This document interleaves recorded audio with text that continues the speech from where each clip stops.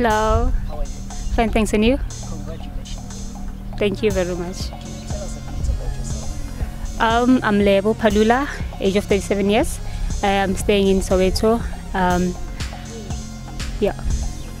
When did you start listening athletics? When did you start? I started when I was very young at Wepekisa Primary School. I started as a fun runner, like running for a school. It was nothing serious, but as I so go on for running, representing the schools, I was one of the best athletes, me and my sister. We represented the school Bepakiso, trained by Sipiwe Ngube.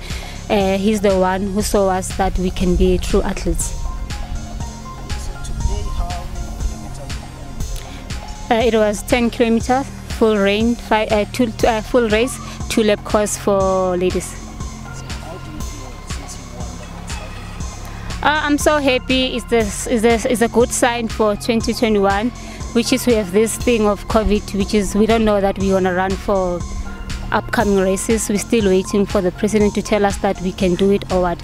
But so far, I'm happy with my performance. So I'm looking forward to go on my trials in Pochi at 27th January.